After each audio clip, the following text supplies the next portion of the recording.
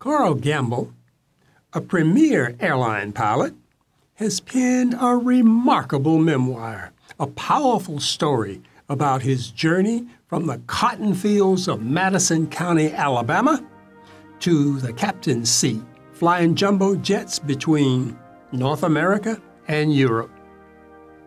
While in grade school, Gamble was inspired by jet fighters flying over Madison from a nearby Air Force base, and his dream to become a pilot was born.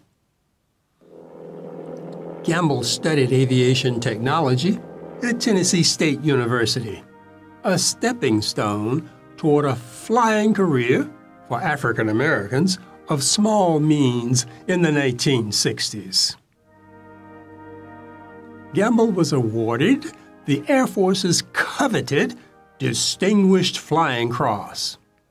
His quick thinking and superior flying skills enable him to land his C-47, severely disabled by enemy anti-aircraft fire, and save the lives of his crew in Vietnam.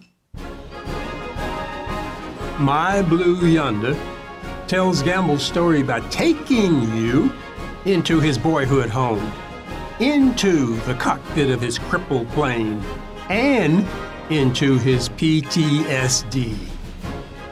You fly with him to rescue men adrift on an ice floe in Lake Superior, refuel combat aircraft at 400 miles per hour over the Gulf of Tonkin, and negotiate with a hijacker while flying in a holding pattern off the coast of Florida.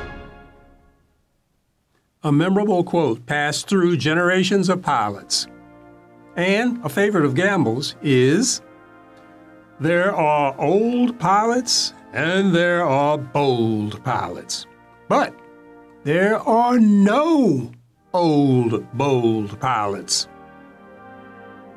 Similarly, there are pilots who have landed burning airplanes, and there are pilots who have been hijacked. Gamble is potentially the first pilot to experience both.